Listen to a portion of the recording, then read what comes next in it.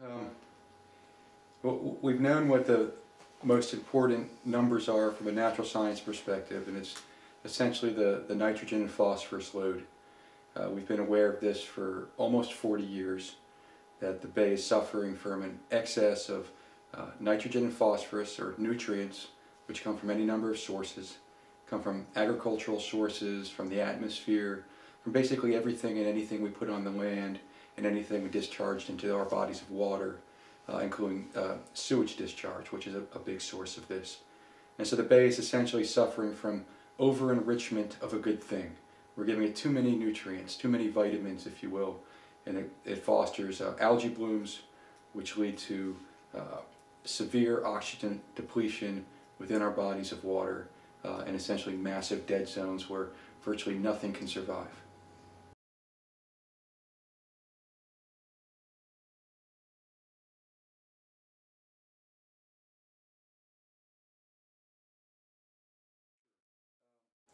The biggest single source of pollutants right now is agricultural sources. And this is both the things that we put on our lands for fertilizer, but it's also the waste that comes out of the massive poultry farms on the eastern shore, the swine farms, the cattle farms in the Susquehanna River Valley, and so on. And just for an example, there are currently 500 million chickens that are being raised on the eastern shore of Maryland and Virginia. And each one of those will have a life expectancy of about a year before they're slaughtered. And each one of those will produce about a pound of waste, chicken litter, in the course of their life. That's 500 million pounds of chicken litter, of which there's no systematic way to dispose of it. So we use it for fertilizer, even when there's no need for fertilizer. In the winter, we've historically stored it very poorly. It's contaminated the groundwater, the rivers, and we end up in a situation where some of the most rustic and beautiful regions on the eastern shore of Maryland and Virginia have some of the most polluted waterways.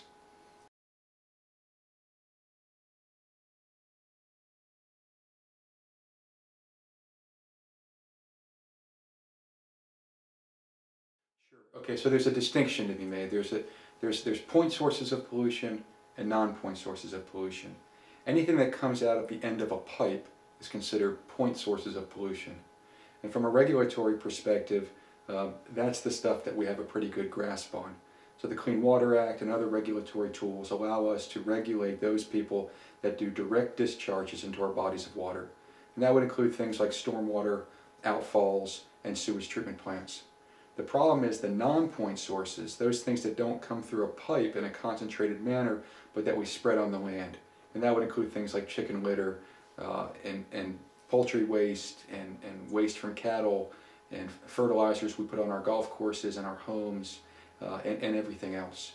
And so the real problem is that we have a pretty good grasp on regulating these point sources. They're pretty easy, but the non-point sources still remain mostly unregulated.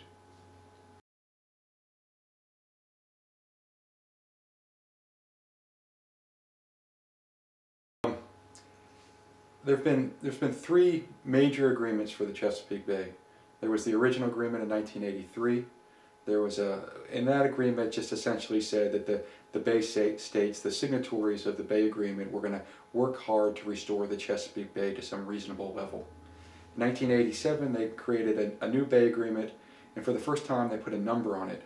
And so they said they were going to reduce nitrogen and phosphorus by 40% of the 1985 levels. And so now they quantified it, and they gave themselves the goal of 2000 to make that, to achieve those limits. They subsequently reduced their ambitious goal by making an artificial distinction between controllable and non-controllable nutrients, and we can talk about that later. But 2000 rolled around, and no matter how you measured it, they didn't meet their goals. They didn't meet them for phosphorus, they didn't meet them for nitrogen, even though they had said that they were on track for meeting them for phosphorus, and they were pretty darn close for nitrogen. It turns out, in retrospect, they weren't close for either one. So now in 2000 they made another set of goals, and their deadline for this time was 2010. 2010 rolled around, and by and large they still haven't met their goals. Not for nitrogen, not for phosphorus, not for sediments, not for any major pollutant that enters the Chesapeake Bay.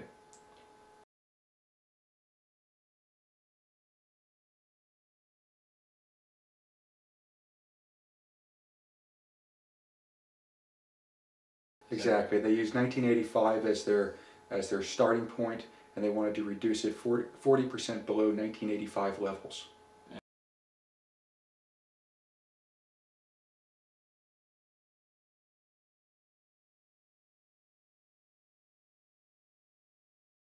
It's the EPA's Chesapeake Bay program, which has been the lead organization in this federal and state and local partnership. So the Chesapeake Bay program has an office in Eastport, Maryland. They have a staff of several people. They coordinate the efforts between the state and local governments, and they're responsible for monitoring the success of their program, which is the Chesapeake Bay program, which in theory is supposed to be the implementation arm of the Chesapeake Bay Agreements that I talked about before. The problem with the Bay Agreements is that they're all voluntary, that there is no additional regulatory power in any of these Bay Agreements. And so instead of having additional regulatory powers above and beyond what the Clean Water Act provided, the Bay Agreements were seen as a voluntary, consensus-based alternative to fully enforcing the Clean Water Act. And so it was a grand experiment in voluntary environmental stewardship. And after now 10, 20, 30 years, many people have concluded that the experiment has failed, and it's time to get back to these hard-hitting regulatory approaches that were put in place with the Clean Water Act in the early 1970s.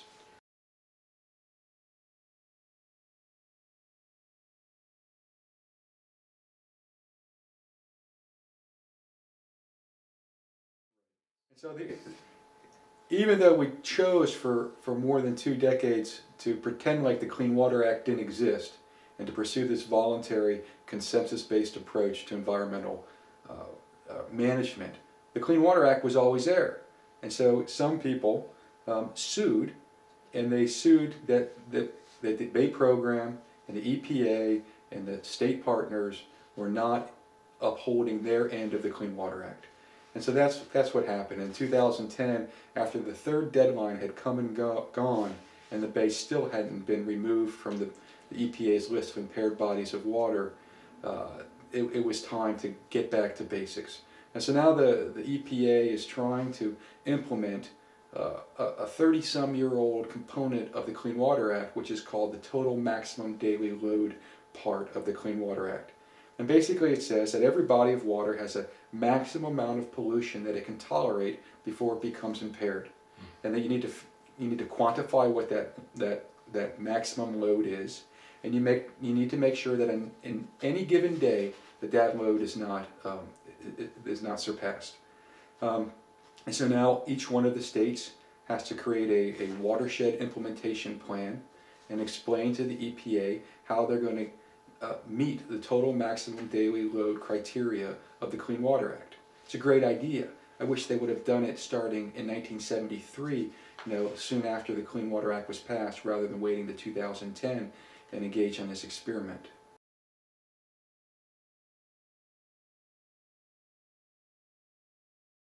They break down the bay into sub-watersheds.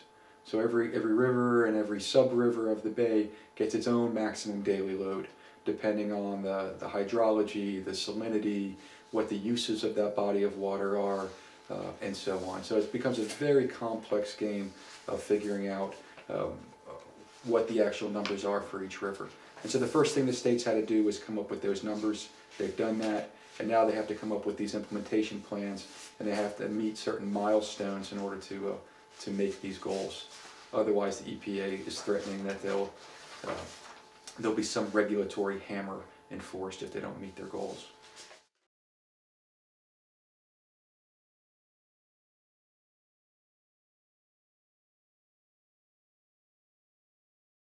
Yeah, the Chesapeake Bay is the Susquehanna River in a flood stage.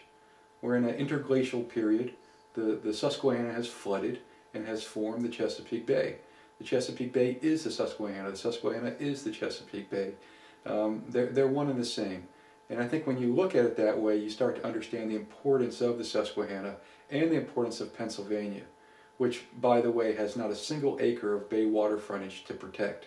So they get no direct benefit from improving this body of water, but they're contributing a large amount of pollutions, far more than Maryland or Virginia, the quote Bay states.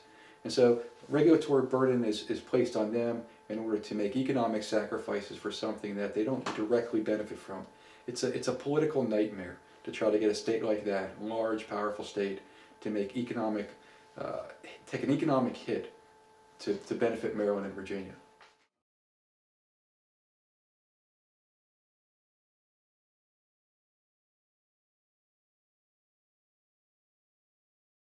Yeah, that has been a debated point, and so the Chesapeake Bay from a scientific perspective, it's nitrogen limited and phosphorus limited.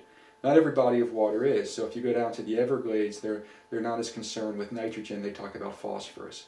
So depending on the salinity, the temperature, and so on, the Chesapeake Bay is doubly cursed because it's limited by both nitrogen and phosphorus, and the two behave differently. And so, nitrogen will move through groundwater better than phosphorus, or worse, you might say, find its way through the groundwater, where phosphorus tends to be stickier and get caught up in the groundwater.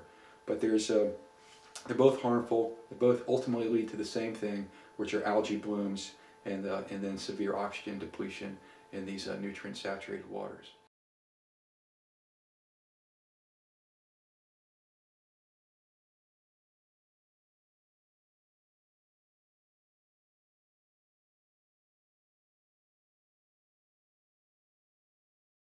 Yeah, and every one of these bodies of water have their own problems. Their solutions are going to be different. If you're primarily an agricultural body of water, you drain agricultural areas like the Eastern Shore rivers or even the Susquehanna River, your solution is farm regulation. There's no two ways about it. If you're the Potomac River and you have the largest sewage treatment plant in the region, perhaps the United States, the Blue Plains sewage treatment plant, your solution is to regulate that specific sewage treatment plant, but not to forget about the other bodies of water that also flow into the Potomac. So we're on the Severn River here, and it's not an agricultural problem. We have no large agriculture here. It's not a sewage treatment problem because we don't have too many sewage treatment plants, one relatively small one that services the North Severn side of the Naval Academy. But our problems are residential suburban pollution that comes through stormwater systems. And so, you look at the different river and you pick your river, you pick your poison. Humans are doing something on those rivers that are increasing the nutrient loads.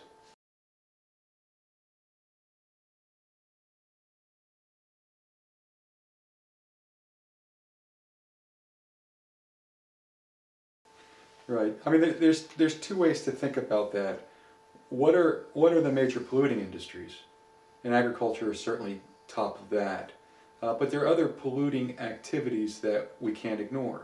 One of those is land development. And so now you combine land developers that clear land, put in sewage treatment facilities or sewage capacity in septic tanks, stormwater systems, increase the amount of impervious surface, which increases the pollutant loads in a known way to the Chesapeake Bay and its rivers. And so then developers become a big problem. And then you have just the people problem, which are the sewage treatment plants and the municipalities in those areas, and so on. And so now you end up with three very powerful forces when you combine agriculture with developers, with municipal water managers and local governors or governments that are responsible for those things. And it becomes very, very difficult to fight those three forces, those three massively polluting forces. And so then you have to say, well, what's the flip side of that? Who's being hurt by this? And are they as politically powerful or influential as those people that pollute? Well, probably not. They're not nearly as well organized. So who's hurt? Well, probably number one would be the commercial watermen. But commercial watermen in both Maryland and Virginia are a dying breed. The bay's been in steady decline for over 60 years. The number of people that make their living day in and day out on the water has gone down. And so now many of these watermen are part-time watermen. They'll work the water a little bit in the summer. They keep their crabbing license, but they're doing something else at different periods throughout the year. They work in prisons on the Eastern Shore. They're school teachers. They're in the construction business themselves, and so on. And so as an organized force, they've become weaker and weaker over time. The recreational fishermen, interestingly, have actually become fairly powerful because they represent wealthy people. The recreational fishermen, however, have been growing in influence in recent years, whether it's the people that take you out on their charter boats, and more of the former watermen are now these charter boat captains, or whether it's the recreational guy that lives on the water, has a lot of money, and is a member of a sportsman association. These people have grown in number, grown in clout, and sometimes are actually at odds with the commercial fishermen, because each one of them is fighting for their small piece of the quota, whether it's the crab quota, the rockfish quota, or whatever it might be. And so you have a diminishing influence of the commercial watermen, growing influence of the recreational watermen, but these two groups actually fighting each other over what they think are the most important issues, which is the management of the natural resources, the crabs, the fish, and so on, and they're only secondarily concerned about pollutant levels. And so then who else is there? Well, there's the sailing community, which by and large wants to have a bay that at least doesn't smell so bad that it's offensive. There's the waterfront owners that want to live by something that's not a liability but an asset to their property, and they've invested a great deal of money in that being an asset. There's the vacationers that come to places like Maryland in the Eastern Shore and so on. But if you add up all those people and all of their influence, it pales in comparison to the political influence of the developers, the ag industry, and those local governments that don't want to be overregulated to clean up their sewage treatment plants. And it's not that those overrepresented interests have more people. It's not that they have more people. They don't. What they have is more wealth, clout, and political organization. So you end up with a system that's politically out of balance. While most people in this area would consider themselves environmentalists, in favor of saving the bay, if you ask them, a bulk of them would even say that they would sacrifice economically. They'd pay a little bit more in taxes, or they would sacrifice a few jobs for a real improvement of the Chesapeake Bay. That political clout is not organized and amplified to the same way as those business interests are. And so when it comes back to your original question, what's killing the Chesapeake Bay? And I'm supposed to say nitrogen and phosphorus, but the real answer from a political science perspective is a political system that translates and amplifies the interests of those well-heeled polluters, whether it's ag developers or sewage treatment facilities, and puts those concerns over the general public. And that's the trick, by the way. The trick to restoring the bay is not figuring out which river has the biggest pollutant load. The trick is changing the political landscape so that it's in the interest of elected officials to do the right thing, to represent the public's general desire for a cleaner Chesapeake Bay, to overcome this natural tendency to give disproportionate representation to those people that fund your campaigns and that make your political life easier.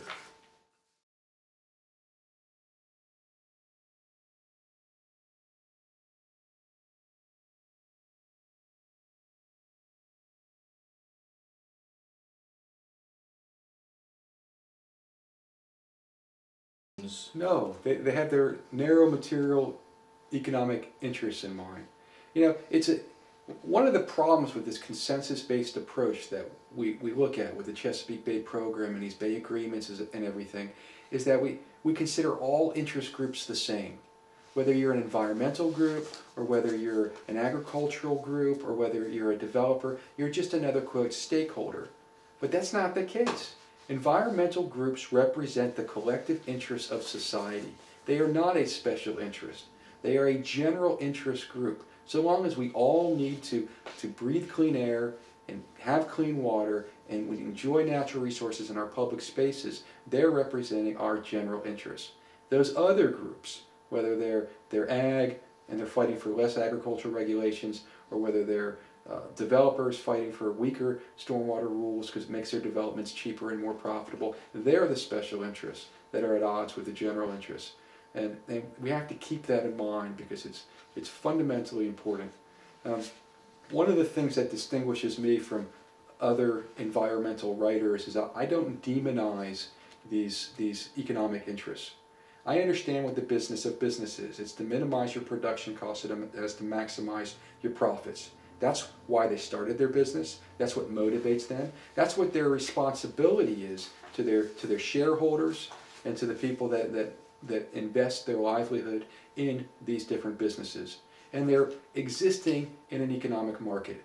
So if I'm Joe Farmer on the Eastern Shore of Maryland, and I really care about the Chesapeake Bay, and I want to do whatever it takes to be an environmentally sensitive farmer, and in the process of doing that, I make 10% less profit than the guy right next door to me that's going to till his soil right to the water's edge, that's going to over-fertilize because fertilizer is cheap, he doesn't care if it runs off into the bay, that's going to have the cheapest possible way to store my chicken litter and chicken waste and so on because there's more profit in doing that.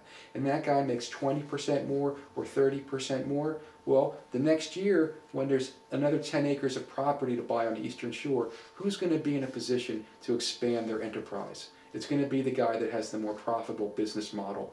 And if everybody's acting that same way, it's the dirty water business model, which maximizes profits, spreads like a plague through places like the Eastern Shore of Maryland.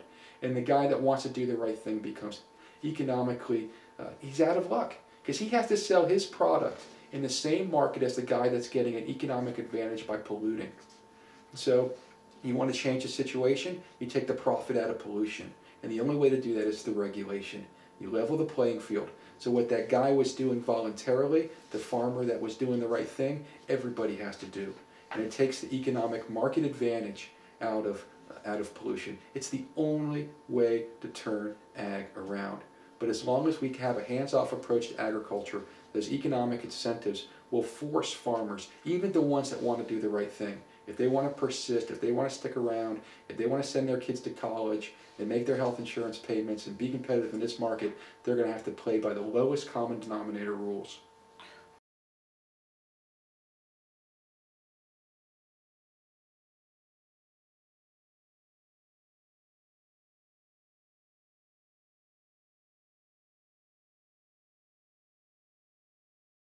These are sometimes multinational corporations that tie into a global food market, and they have a vested interest in Maryland because it's a place where they can produce chickens or whatever it is very cheaply. In my first book, I looked at the political contributions of Jim Perdue. You know, everybody knows Jim Perdue. He makes the commercials on TV for Perdue Chicken. Everybody knows his father, made the commercials before him, and so on. Jim Perdue, his father Frank, and Mitzi, his stepmom, those three people gave more political contributions in the state of Maryland than every environmental group combined. When you have three people doing that, and then you say, well, it's not just Perdue Chicken, there's Allen Family Farms, there's other poultry providers, there's every home builder association, and so on. And you start to look at the numbers, and it's not even the same league. You have almost every candidate in this region having their campaign coffers filled by these groups, and the environmental community sitting it out. And that's one of the big shortfalls. Environmental community has done a very, very poor job finding their political voice. Just last year, they tried to pass what they called the most important clean water law since the Clean Water Act. And they were going to try to reauthorize the Bay program and give it increased regulatory power so that it can finally do its job. And they thought, well, they thought they had a good strategy since they were only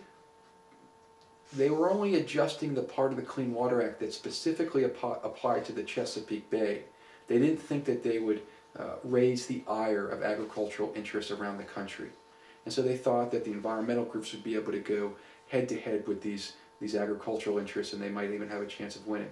Well, lo and behold, what they found out is every agricultural interest around the country has an interest in making sure that Chesapeake Bay is not the first domino to fall, because the agricultural problems here are the same ones in the Gulf of Mexico and Long Island Sound and in the Great Lakes and so on. And so the national agricultural interests fought like heck and just squashed these environmental groups. And by the way, since they were only trying to change the part of the Clean Water Act that applies to the Chesapeake, all the national environmental groups sat it out. So now you had the regional locals trying to fight national agriculture, and it wasn't even a pretty fight.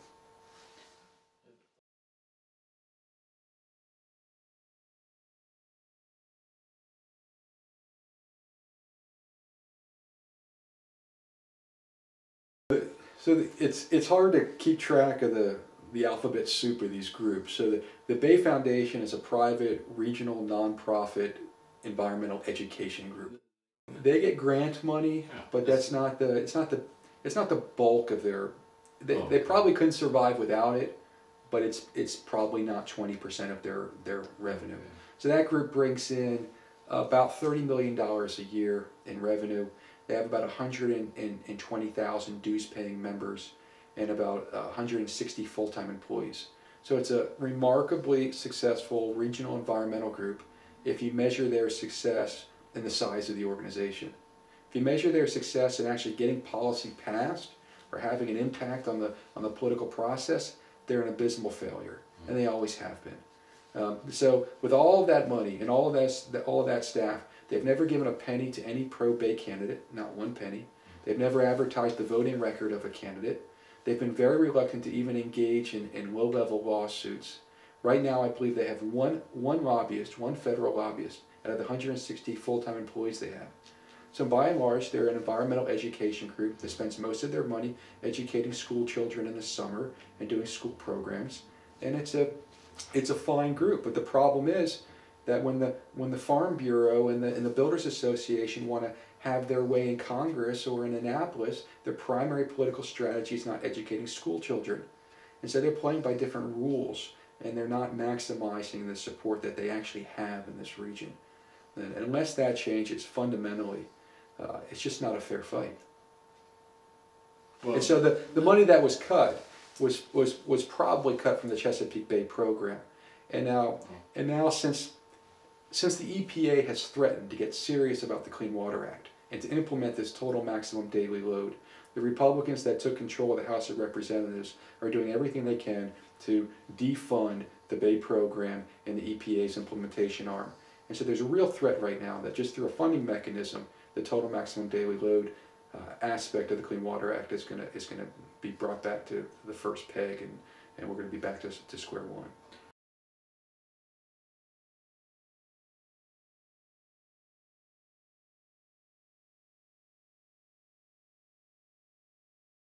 What would I do? I tell you what I would do is I'd get out of the chicken business.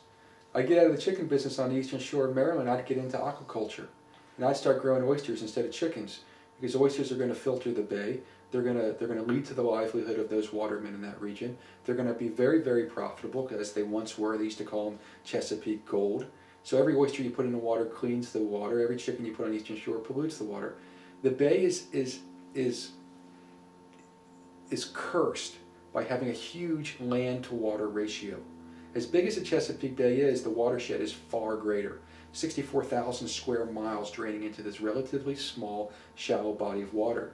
And you cannot have intense agricultural productions in these little areas, these little shallow streams flowing into our little shallow Chesapeake Bay, and think that you're going to have a healthy Chesapeake Bay. At the end of the day, we're gonna have to limit the number of chickens and pigs and cattle and so on. And so if I really cared and I was in ag, I'd get out of ag and I'd get into aquaculture.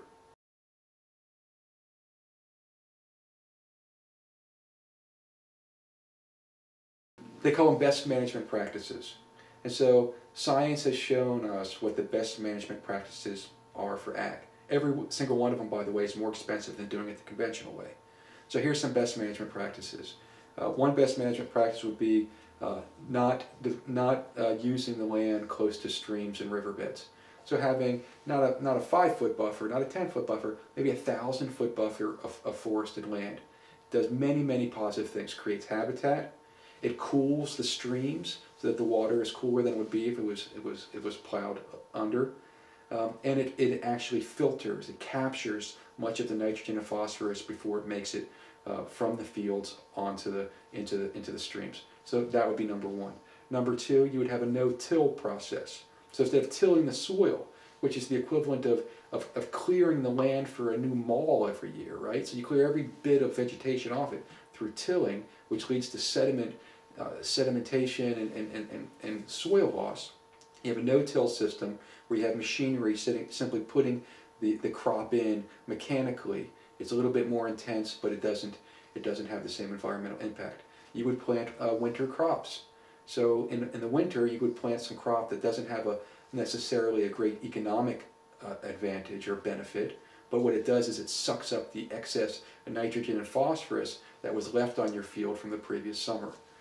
You would do less intense chicken poultry. So instead of having massive factory farms, you would have smaller farms, and you would only produce as much chicken litter as the surrounding area could consume, or as fertilizer, or you would put in place a mechanism where you would ship your excess chicken litter to places where they actually need the fertilizer. You would invest in new technologies. There's a technology that allows you to take chicken litter, these millions of pounds of chicken litter, and to convert it into power. The problem is that chicken litter, as cheap as it still isn't as cheap as taking a rock out of the ground, we call it coal, and burning it. But there's a way to do that as well. There's a way to do all of this stuff.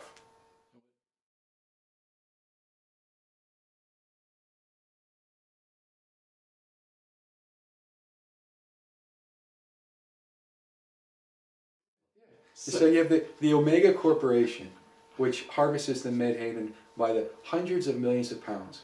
They use airplanes as spotters, and they go out there with massive nets, and they just take this thing out. And the Medhaven, by the way, is remarkably important for a number of reasons. One, it's the last great filter feeder, because the oysters are gone. They're less than 2% of historic norms. The oysters that used to filter the bay, that used to be like the filter in your fish tank, you can imagine what happens if you take the filter out of your fish tank. It's going to turn to muck pretty darn quick. But we still have menhaden, large numbers of menhaden. But we're taking them out in large numbers. And then when you take them out in large numbers, they're also the primary food supply for the striped bass. So now we have diseased striped bass, we have stressed striped bass, and people are itching their heads and wondering why. Well, because we're taking their food supply out. So you take a food supply out for one of your #1 recreational fisheries, and then you're taking out one of the last filter feeders, and then people itch their head and say, well, why do we let one corporation out of Virginia have this massively negative impact on the Chesapeake Bay? And just go and look at their political contributions. Go and look at who defends this corporation. And by the way, this corporation isn't just tolerated. They modernized their fish processing plant in Reedville, Virginia, with a very low interest loan from the federal government. We encouraged it to try to bring jobs to this impoverished part of Virginia. And you're right. And then they take the fish and they squeeze it and get the oil out, and then we get the omega oils, which are nice. But then they take the fish meal and they feed it back to these livestock that we have, and they also use it as fertilizer. So then the nutrients find their way back in the bay. So you take something that was removing nutrients and you put it back on the land so that it produces more nutrients.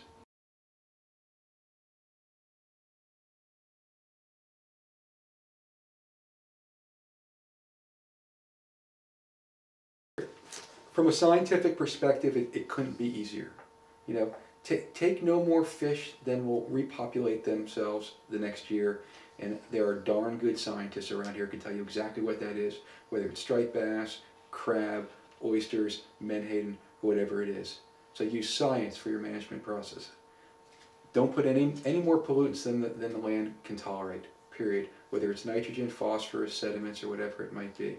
Okay? From a scientific perspective, from a natural science perspective, the cleaning up the bay is easy. But my natural scientist friends are always one causal error away from actually understanding why don't we do these things. Why does the Omega Corporation have so much influence? Why does Jim Perdue have so much influence? Why do the bulk of the people in this region say they want to support the bay? How can I can go to the mall today and see 100 Save the Bay bumper stickers driving around the mall today, but our political elected officials don't seem to, quote, get it. They get it perfectly well. They get the tangible benefits from these polluting industries in the form of campaign cash, and they pay lip service to supporting the Chesapeake Bay to these environmental groups that are kept quite happy with small grants and educational grants, and they keep busy and they feel like they're making an improvement and making a difference, and it's this kind of feel-good approach. Everybody gets what they want, but the bay doesn't get any cleaner because the elected officials are not held accountable for making the hard decisions.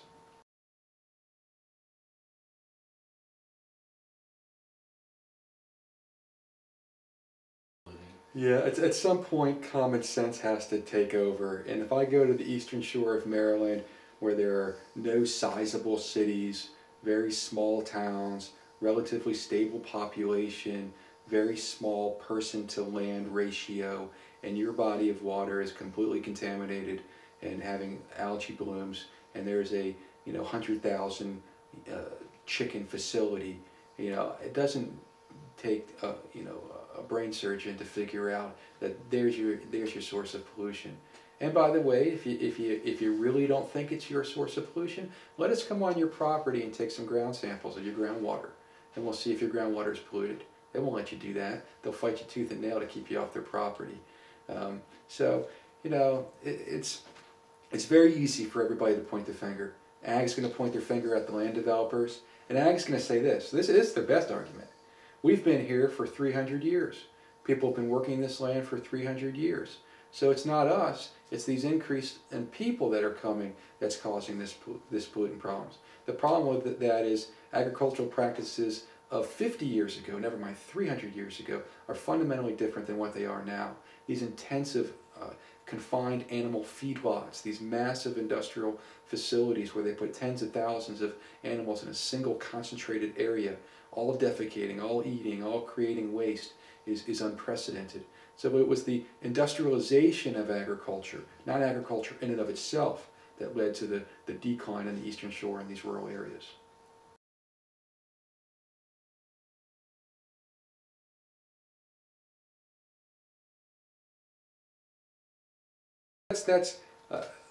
I don't need to tell you that the appropriate use for a computer model in this type of thing is for forecasting. That's how it should be used. So it should be a way to estimate the likely benefit if you do something on the land. So if I improve a sewage treatment plant from its nutrient moving capability from a certain number to a different number, I should then be able to estimate the improvement that will happen in the water. That's the appropriate use for computer modeling. It's not that all computer modeling is inappropriate, but when you have computer monitoring, actual water samples, that's the appropriate way to know what current water conditions are. It's the difference between using last week's weather forecast to tell you what the weather is today, or looking out the window and knowing what the weather is today. I'm going to go with looking out the window. And I don't care how sophisticated last week's weather forecast was, looking out the window is always the better measure.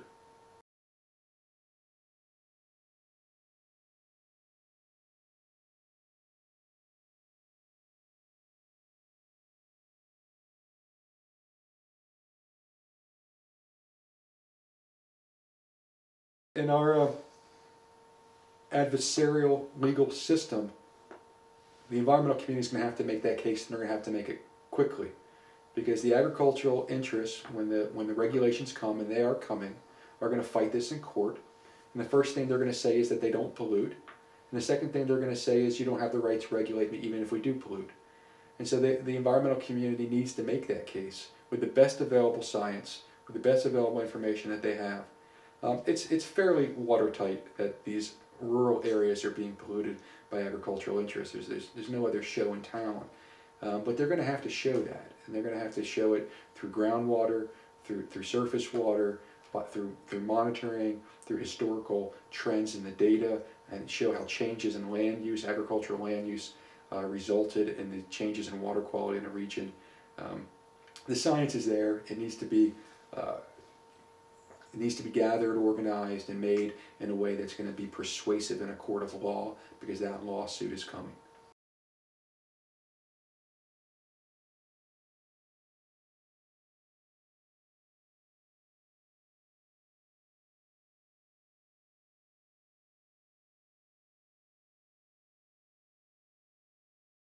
There was a good documentary made a couple of years ago, or a little over a year ago, called Poison Waters, and Hedrick Smith made this documentary, and one of the scenes is just unforgettable. The cameraman and the investigator were at a massive poultry farm. There was a barn with tens of thousands of chickens in it, and they were talking to the person that represented the poultry operator at that facility. And he looked out and said, listen, this body of water is completely contaminated, and there's the drainage ditch coming right out of your barn. Aren't you responsible for this? And the ag man looked at him and said, I'm not responsible for this. There are fox that run across this land. There are deer that run across this land. You can't prove that those chickens in that barn are responsible for polluting this body of water, but it just doesn't make any sense.